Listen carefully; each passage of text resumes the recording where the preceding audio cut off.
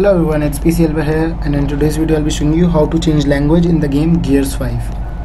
So I was going through some of the forums, and on one of the forums I found that after fiddling with these settings and the INI files, there is indeed another way to switch languages. The directory should be following: C users, username, AppData, local, Gears 5, saved, config, PC. So you have to go here. Either you can go through C drive, users, username, AppData, or there's a shortcut to open AppData. All you have to do is go to run, and here go to AppData, and again %sign, and press enter. So here it is, AppData, users, AppData, roaming.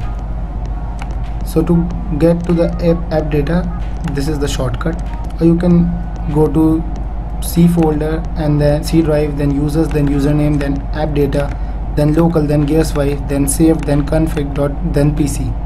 So once you open this PC folder, there you have to open the GameUserSettings.ini file. You can open it as a notepad. So once you open that ini file, look for PreferredLanguageCode. There will be various things written in that notepad file. Look for PreferredLanguageCode in that. And once you have found that preferred language code, fill in the language box with the choice. For example, if you have to switch to English, write EN.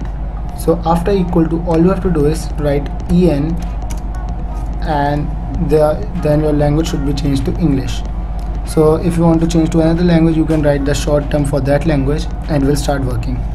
So that's it. That's how you can change the language in the game Gears 5. So thank you for watching this video. If you found this video helpful, please hit the like button below. Also, don't forget to subscribe for more.